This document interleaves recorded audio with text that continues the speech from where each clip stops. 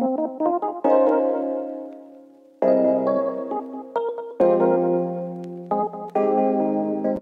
guys, welcome back to my channel. It's B. Marie Cuisines, where I share with you all of my favorite recipes.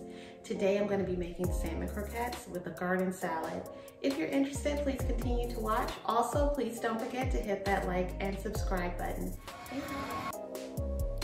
Okay, let's go ahead and get started. I am going to set my oven at 350.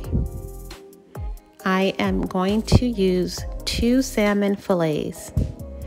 The 2 fillets will cook for approximately 15 minutes, depending on your oven. This will make 6 to 8 croquettes.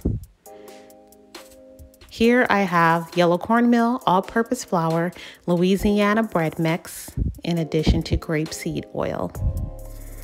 For the vegetables, I'm using 1 green pepper and 1 white onion.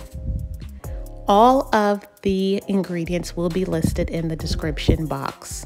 Please check that out. For my wet ingredients, I have 2 eggs and milk. So I've already added the salmon to the bowl and I've added my wet ingredients. And now I am going to combine all of that together. And then I will add in the bell pepper and the white onion. I'll combine all of these ingredients together thoroughly. You want each croquette to have an equal amount of green pepper and white onion. Here are my dry ingredients. Just adding a little more pepper there. And then I'm adding flour here so the croquettes will not stick to the board.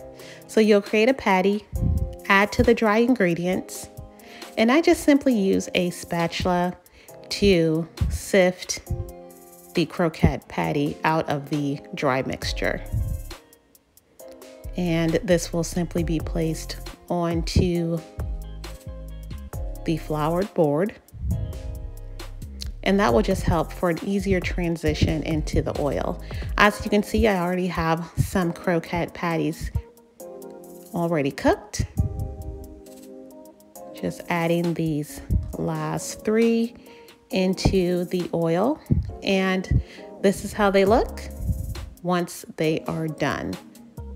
So you have a nice crisp exterior and the interior is nice and moist. So here is the garden salad. Very simple, nothing too fancy, just adding a few cucumbers, a little avocado, a few cherry tomatoes,